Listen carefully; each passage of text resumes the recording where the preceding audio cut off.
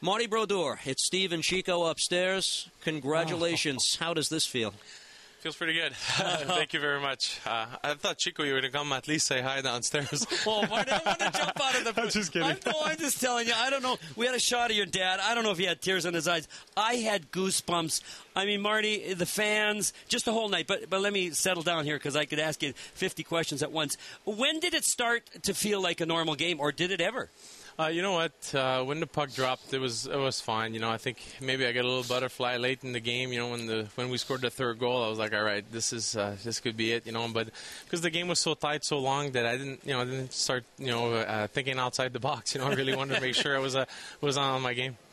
You told the story of when you first won the Cup in '95, how you'll never forget that final minute. You were looking all over the ice, even to the stands every now and then. I'm wondering, in that final minute, did you ever make eye contact with your father or anyone else special in your life who's in the building?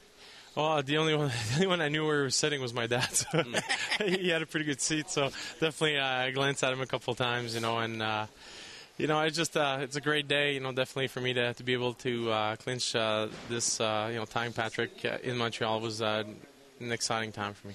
Well, Marty, you will ever be joined when you talk about Marty Brodeur. You'll probably mention Patrick Roy somewhere in the story. Now, of course, you and Patrick met this morning. I don't know if you want to share with us what happened then, but did you get to see him after the game at all?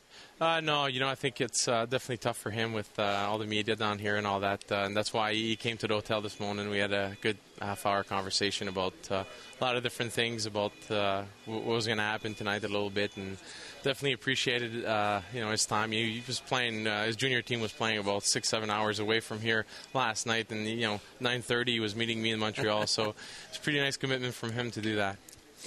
Have one of the people you've met already, Patrick Roy, one of them, and if so, can you share anything that he might have told you, Marty? I think he kept on saying how proud he is, and I think for him, he pushed that envelope as high as he could. He retired, when he was 37, 38 years old, and he said, good luck to you, and, get it up there, and there's not many guys that will be able to catch you, so that was nice of him.